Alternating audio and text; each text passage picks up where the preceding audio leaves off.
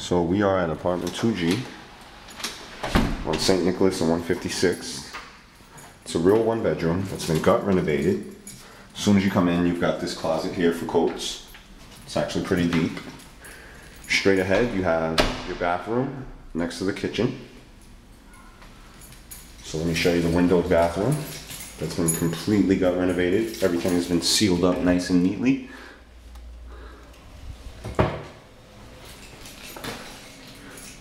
Complete gut renovation. Let me show you the kitchen. It's all stainless steel with granite countertops, full-size appliances, cherry wood cabinetry. It's a windowed kitchen with a dishwasher.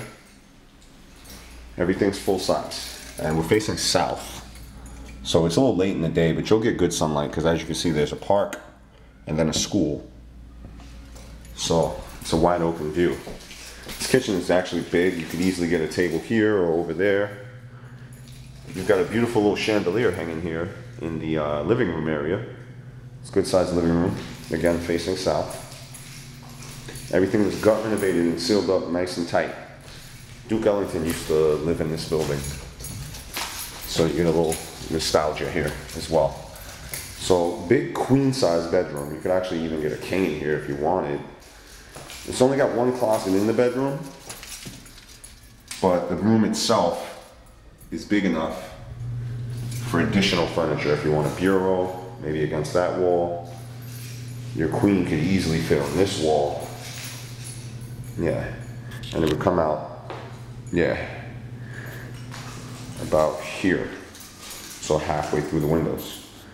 So true one bed, St. Nick and 155th. If you look off into the distance here, right where that Dunkin' Donuts and Baskin Robbins is through these trees, that's the train station. So it's literally a block away. That's a local stop, 155th, but one stop down is the express at 145th.